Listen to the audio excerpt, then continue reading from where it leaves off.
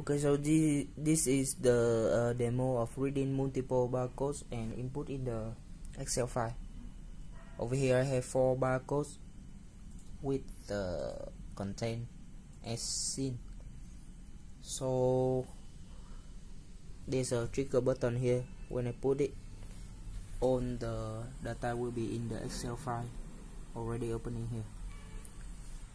So now I will put the push the trigger button on the barcode reader. As you can see, it's reading one by one into the Excel file. Okay, now let's put the trigger button, and you can see here. So the time is logged into the software can be changed.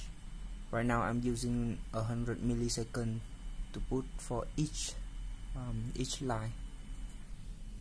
Check again. We copy.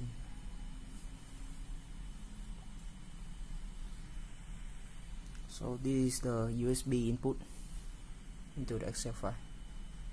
On the setup software, this is the data where you can see it can read 4 codes at once at the same time. See?